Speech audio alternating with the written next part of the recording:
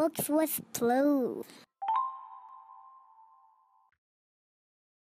Today we are reading Fox and Bear, written by Reese and Rebecca Rose Moody, illustrated by Reese. Fox loved Bear, and Bear loved Fox. Bear told great stories and gave sweet hugs. Bear was warm and kind. Fox felt safe with Bear. Bear was Fox's home. Fox grew older and was ready to go on adventures, so Bear gave Fox a backpack. You can keep all your memories inside here. Some will be golden, like the sun. They will make you smile.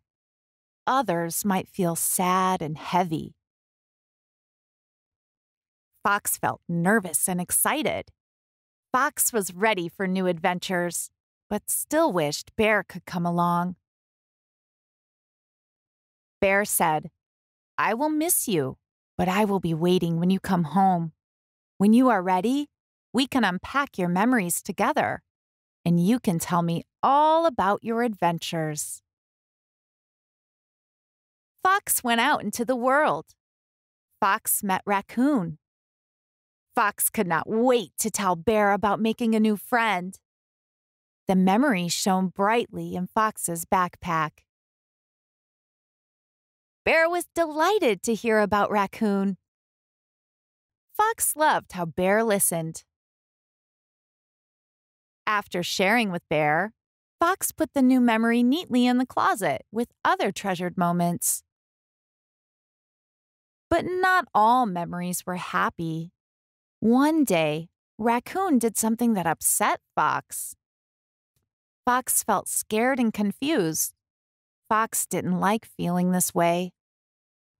The backpack grew heavy and uncomfortable. Fox was afraid. Fox didn't want to share this with Bear. What if Bear doesn't understand? What if I get in trouble? Fox put the heavy memory in the closet without telling Bear. From then on, whenever something scared or upset Fox, Fox shoved the memory in the closet and tried to forget it. But the more Fox tried to ignore the hard memories, the bigger they grew. This made Fox even more worried. Fox tried to push the door closed. As long as I can stand right here, maybe Bear won't notice. Bear noticed. "I won't leave you. Whenever you are ready, you can share with me." Fox tried to distract Bear. "You are good at juggling, and when you are ready to share with me, I'll be right here." Bear stayed.